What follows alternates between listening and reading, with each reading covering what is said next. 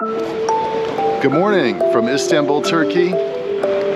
Today we're headed to Warsaw, Poland.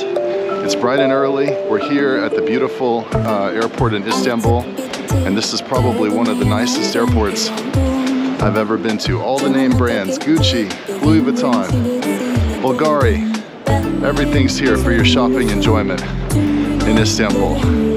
So today we travel to Warsaw and we begin our process of heading to Ukraine. It's going to be an amazing trip, but it's going to be a difficult one.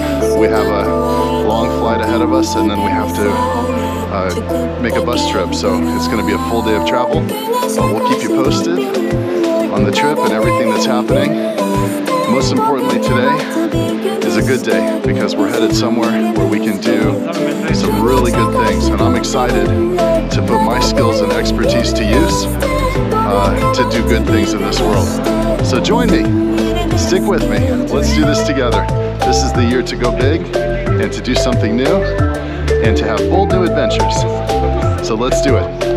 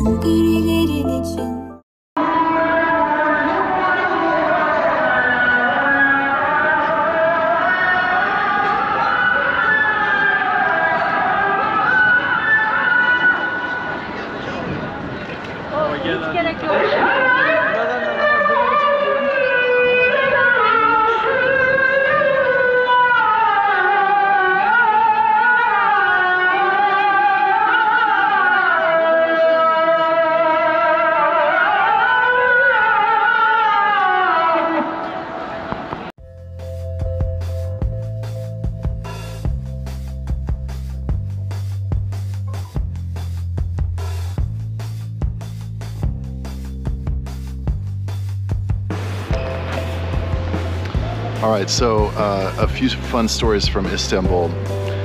I don't know if you've ever been to Istanbul, but if you go and you eat food there, they serve tea after the meal.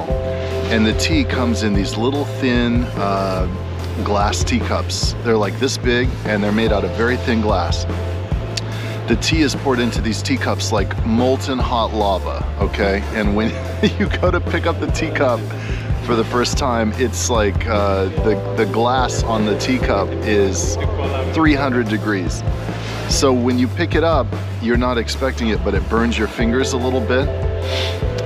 Anyways, everyone in Turkey is used to this. They're used to picking up these hot glasses, and they very calmly and coolly take a first sip, but because they know if they do it quickly and put the teacup down, it's not going to burn their fingers. But if you pick it up and you hold it for any length of time, it very quickly becomes very hot in your hand. So how do you spot a person that's never had tea in Turkey before? They pick the cup up and then they very quickly put it back down, or they're unsuccessful and they have to abort their first sip. And it's very funny, because when it happens to you, it makes you feel like you just don't know anything about how to act in that setting in Turkey. It's so funny and it's so embarrassing. But anyways, the CEO that we met with, Semi, he would pick up the cup and just very quickly take a sip and put it back down like nothing.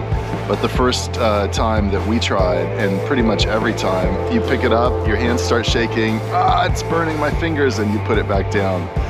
It was so funny. Also, we went shopping. So they have a ton of shops in Istanbul. And I'm telling you, they have some world-class salespeople in Istanbul. The people that work at the shops are so good at selling. And here's how they do it. They make you feel really special when it comes to their relationship with you. They talk to you, they befriend you, they offer you some coffee from their shop. They have like a little coffee pot in the back of every shop. And they really, really are friendly and go out of their way to take care of you.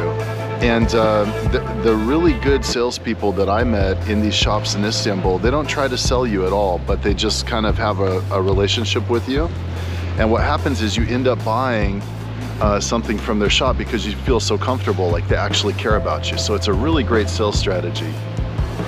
But then you still have those people that are really pushy. They're out there on the street, they're trying to sell you a fake Rolex or some socks or something, right? And immediately, right away, when you don't buy it, right away, they start discounting. Okay, give me $10, okay, $7, okay, $5. It's a discount strategy right off the bat. It almost never works, right? The other sales tactic that doesn't work that I saw a lot of was the desperation sale. Please, please buy this. I'm desperate. I haven't had any customers. I really need your help.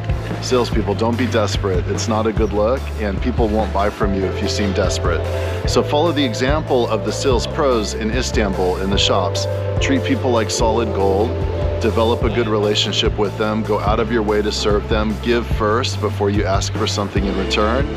And just like those expert sales pros in the shops in Istanbul, you too will sell a lot to your customers, and your customers will love you. That's the sales pro tip of the day from Istanbul.